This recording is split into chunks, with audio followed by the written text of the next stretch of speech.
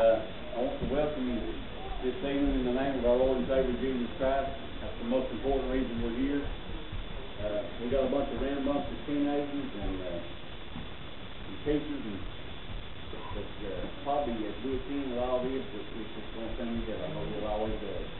But I hope and I pray that we've all come here with one thing in our heart and our mind, to search out Christ Jesus and all the things He's done for us. And, you know, to celebrate this Christmas season without Christ, there would be no Christmas. There wouldn't be a reason for it. So, you know, we need to, all things need to point to that. Because I know in today's world, in today's times, it all points to a commercial part of Christmas. It's all about the wrapping paper and the presents and what I get. It's not about the giving anymore. But, you know, and I know as parents that we try to give our kids the very best that we can afford, the very best that we can give. So we need to realize that we can't outgive God. No matter how much we give, God always gives more. And we need to rest assured in that this evening. So, and I know that we've all got prayer requests that's on our heart. I know that we've had some answered prayers this week. We're thankful for that. But we're not going to take a long time for that. I mean, God knows our heart. So if you have a prayer request for the raising of your hands, and you'll get Brother Scott to take it to the Lord in prayer, and then we'll leave you under a program. As we do this, just to let you know that after this program here, we'll got the small children first. I think the teenagers last. Text from unknown sender. We'll have some fruit bags back here at the back for you. We'd love for you to take one of those. And we'll have some finger food and some refreshments over in the fellowship hall here across the yard after all this is said and done. So we'd love to have you stay with us and enjoy part of that. So, let's go. Sorry, I'm having trouble. Kind and gracious Heavenly Father, dear Lord, I'd like to thank you for allowing us to come into your house again, dear Lord. I'd like to thank you for all the prayers that's been answered this week. You know all about it. It's been a troubling week for some of us, dear Lord. You have prevailed as you always do. I'd just like for everyone here to remember that you are the reason for this week. Like Brother Philip said, it's not to give all that, it's your gift. It's a gift of eternal salvation, dear Lord. I want us all to remember that. In the most precious name that we pray. Amen. Amen.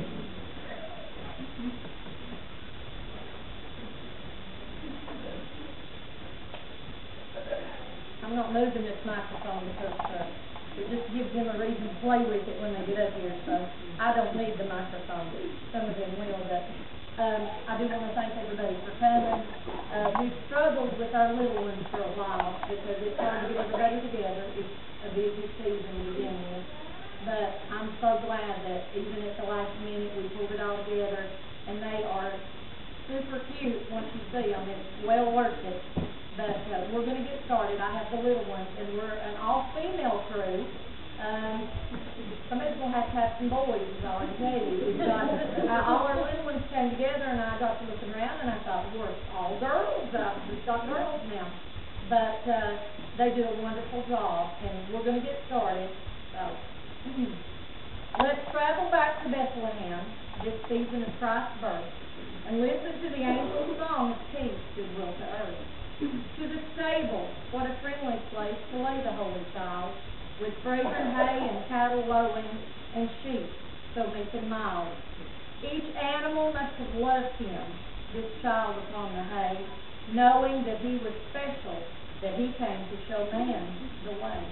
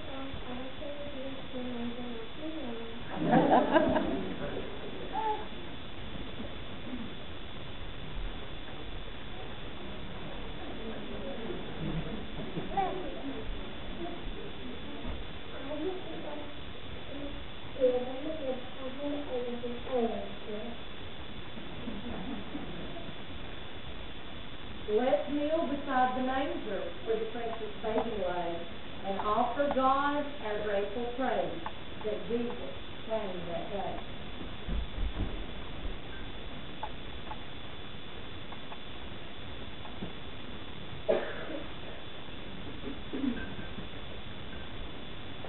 Thank you.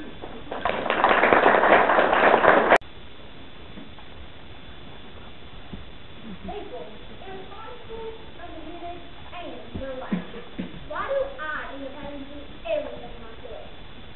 Where is everyone? Stacy Beaton's not here. Hello? Anyone here? Sorry, I'm late. Hello? Maybe I don't think I'm tired, but I'm sure the rest of you started soon. Well, someone has been here. I'm hard to work sick. Here's my costume. I guess I should go and get ready.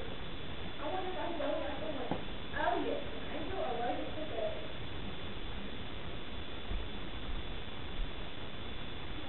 Can I help you? Oh, look, Rosamund decided to show up. And you're not the first one here. No, I was. Here's the thing, I wonder what everyone else did. I've been asking myself the same thing.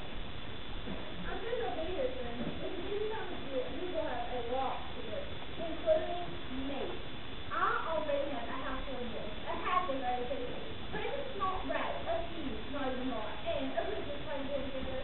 Sounds overwhelming. It wouldn't be so bad if other people took care of some of the work. And the things that they said to me, when they said they'd be there, it's just, frustrating. Yeah, somewhere it feels like you're the only one who cares, so it turns out. Exactly. I'm just nuts trying to get everything done, while others have no idea what it takes to have a married Christmas. And that is, huh? What does it take to have a married Christmas? Well, I just want, I don't know, and I don't care. I just want it to be over. Is there anything I can do to help? Well, I need a dozen people in the sanctuary. I hope everyone else decides to show up. I'm sure they will, and if they don't, what's the worst that can happen? Christmas will be canceled due to lack of communication? Well, nothing scary.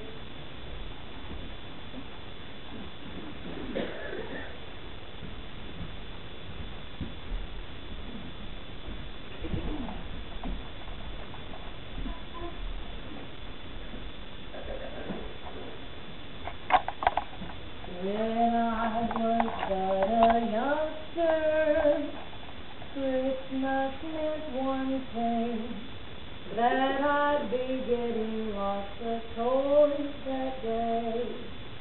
I learned a whole lot different when Mama sat me down and taught me to spell Christmas this way.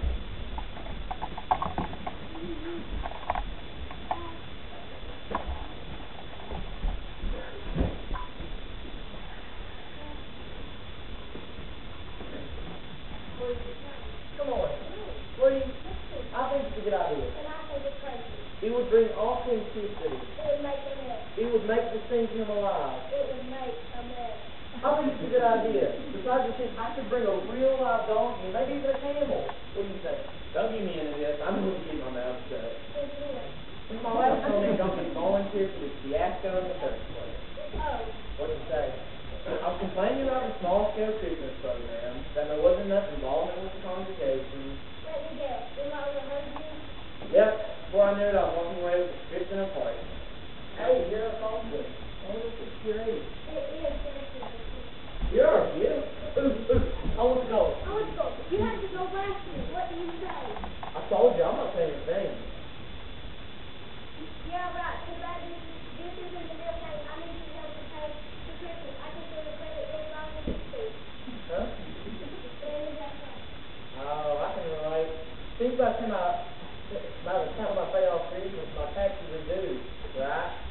You forgot. You don't say anything. Well, not exactly. Yeah, but it is. What do you mean? Quite a few years ago, Sally was complaining about materialism taking the focus off the security of people. I was complaining about the car. For the next year, we sat down with our kids and set limits on what we were going to spend. Did it work? All about a struggle. I can't see my kids doing that. It wasn't an option, and it challenged us to be more personalized. There had to be more thought behind each kid. We even extended the policy to extended families. Weren't they extended? Maybe, but we didn't tell them what they should or didn't do. Just that way there used to be 4 or 5 gifts from us, 30 you wanted to. We even exchanged names and gave home goodies. I wish I were in the family. I make a rich. It would take the burden off a massive gift. After a few years, Jeannie, our youngest daughter, suggested that we do something as a family to bring the joy of Christ's love to others. What did you think? Well, the first year we did the nursing home, even made ornaments as gifts. Then we worked on neighborhood streets, different things. What about this year? This year we're having a family from homeless shelter, treating them to a real family Christmas. What about the budget? We agreed to give the gifts we usually give to each other this year. Where is everybody else? You know, I can see you else when we came in. That's not possible. They have to be here somewhere. It's not. They're late. Ooh, we'll see your nose and everybody can see it. Let's look at the sanctuary. Maybe they're there. And Johnny and Lucy right here about the whole movie.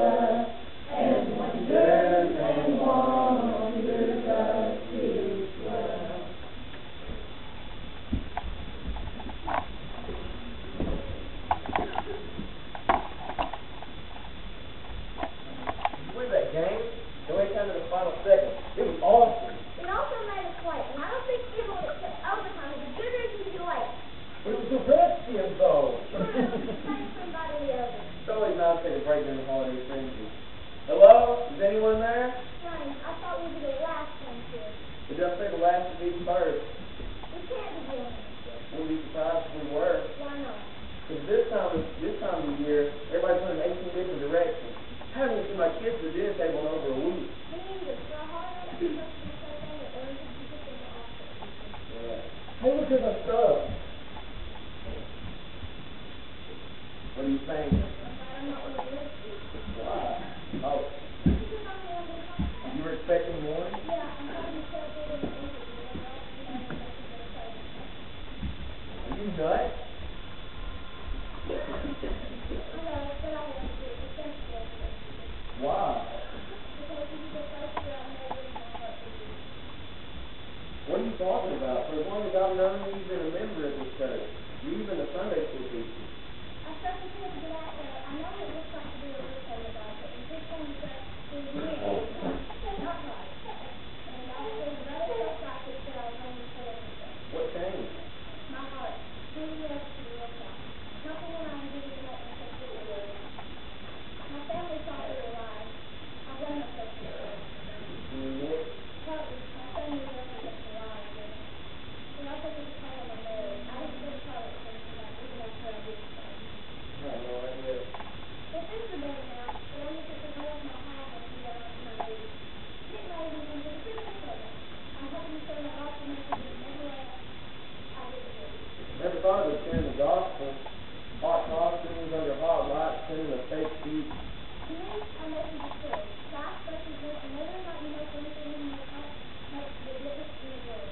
And as a Christian, you are the first to hear the word of me. And then you went out and told the others what we saw. I guess it's more important than we thought. Come on, let's go find everybody else.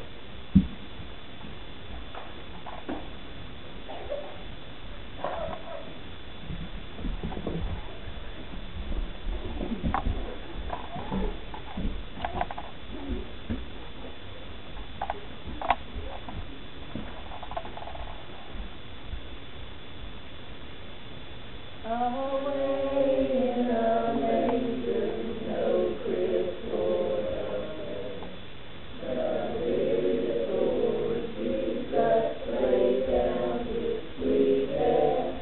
The stars in the sky looked down where he lay. The little Lord Jesus asleep in the hay. The cattle are lowing, the baby away. But little Lord Jesus, no crying he made. I love you, Lord Jesus, look down from the sky and stay by my cradle till morning is nigh. Be near me, Lord Jesus, I ask thee to stay. Close by me forever and love me, I pray. Bless all the dear children in thy tender care, and take us to heaven to live with thee there.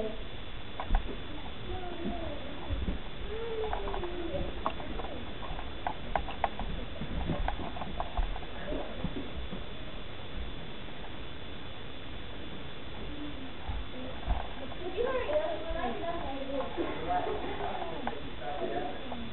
You know I hate being the last one here. Right. I'm here. I just want to get something out of the truck.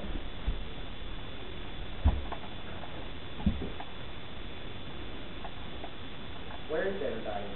I don't know, it must be somewhere. What's that? What's what? That. A scratch? For me? It's kind of familiar with Christmas gifts, but we never rehearsed this one, so maybe I can put it back in the truck. Freeze, Mr. This is good for me to go anywhere.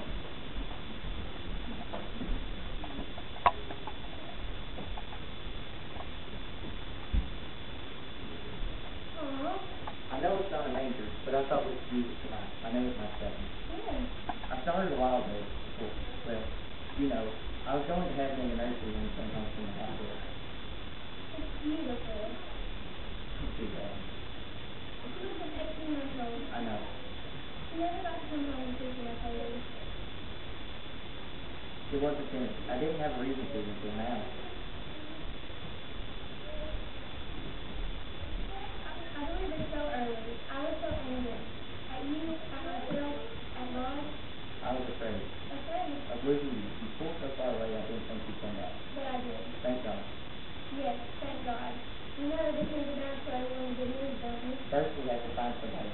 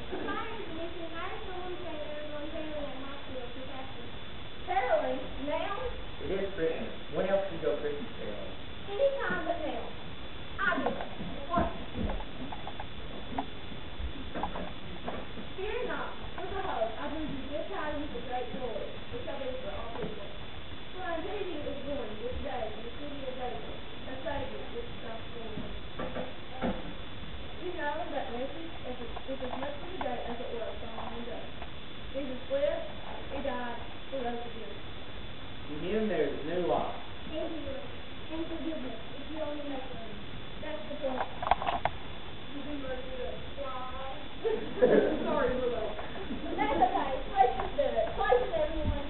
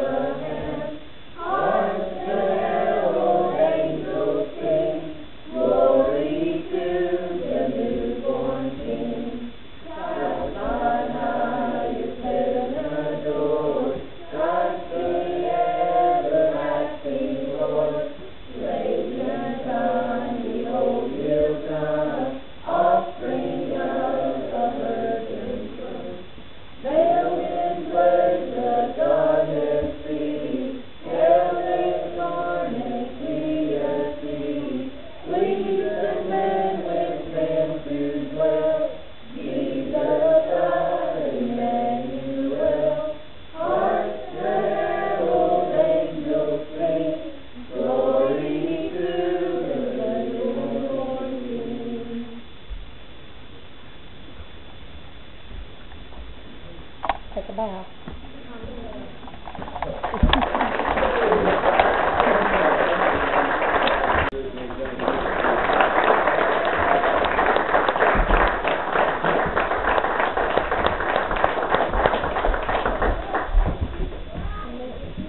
I don't think it could have been said any better than what it said. They brought it to us in the eyes of a child. That's the way God said we get to come to it as a child. Believe it without a doubt in my mind. You know, it's always easy for us to tell you this or for a man to tell you that. But I think it's a good practice. We've done it just for several years. I think it's not about what I say or what anybody else says. It's about what says the Word of God. So we'd like to read this in the second chapter of Luke. You know, and this takes man out of it. This was written by our Lord and Savior. It says, it came to pass in those days that there went out of the tree from Caesar Augustus that all the world should be taxed. And this taxing was first made for Cyrenius the governor of Syria. And all went to be taxed, every one to his own city. And Joseph also went up from Galilee, out of the city of Nazareth into Judea, under the city of David, which is called Bethlehem, because he was of the house and lineage of David. To be taxed with marriage of his spouse wife, being great with child. And so it was that while they were there, the days were accomplished that he should be delivered. And she brought forth her firstborn son, and wrapped him in swaddling clothes, and laid him in a manger, because there was no room for them in the inn. And there were in the same country shepherds abiding in the field, keeping watch over their flock by night. And lo, an angel of the Lord came upon them, and the glory of the Lord shone round about them, and they were sore afraid. And the angel said unto them, Fear not, for behold, I bring you good tidings of great joy, which shall be to all people. For unto you is born this day in the city of David a Savior, which is Christ the Lord. And it shall be as a sign unto you, you shall find the baby wrapped in swaddling clothes, lying in a manger. And suddenly there was with the angel a multitude of heavenly hosts, praising God, and saying, Glory to God in the highest, and on earth peace and goodwill toward men. You know, that's about as good as it is. That's with no doubt what was meant for us to see.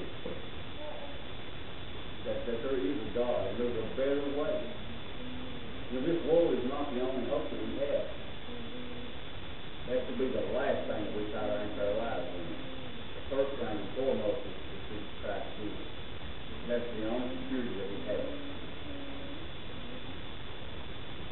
Friday night. You know, there was no room for Christ when he went to the union. They turned him away before he was born. Not Saturday night. Is there room in your house for him? That's something to go over in our heart. We have no promise of tomorrow. And I don't want to put a damper on a happy occasion. The happiest that you can be in this occasion is to be anchored inside Jesus this night. So I ask you to search your heart as we go throughout this Christmas season. I ask you to search it out and see. Have you allowed room of joy in you? Christ this season. You know, a lot of it's just easy to get caught up in a lot of things that goes around this time of year especially. But we need to keep our eyes focused on what really matters. Not just during this season, but the other seasons as well, all through the year. Any good thing that happens to us is brought to us through our Savior. He's the Father of all good things. And we need to be thankful for that. We don't need to take those things for granted in life. You know, he holds the next breath that we take. And we need to realize that. Because this will be taken away at the snap of your fingers. That quick life to sleep. You give the son. They told you what the Word of God said. This is a happy occasion. It's something to celebrate. So let's celebrate for the right reason. So as we go from this part over to the other part, like I said, we've got some treat bags back there. We'd love for you to have one as you go. And then we've got some treats. We've got some finger foods over to the fellowship hall. We've got some something to eat. We'd love for you to come and be a part of us over there for a few minutes, what time we have over there. And may God bless each one of you this season. I pray that God will give you the desires of your heart. I pray that you get everything. And most of all, I pray that you get Jesus Christ. And I guess with that concludes our show. We will dismiss in prayer before we go. Let's bow here. Our most kind and almighty God, Father, we thank you, Lord, for this day that you've given us. Father, we thank you for the privilege, God, that we have in our land and country, that we can come into your house, Father, and that we can praise your name and worship, Lord, without fear of death, God, that some of these other countries are going through right now, Lord. And Father, we thank you for the greatest gift of all, and that was your precious Son. We thank you for the great sacrifice that he paid when he hung and died upon the cross of Calvary. God, to give us the privilege, Lord, that we might have life and have it more abundantly, Father. God, that we can look forward to a greater day. Father, we know in our assurance that we have eternal life through his precious blood that he shed for us.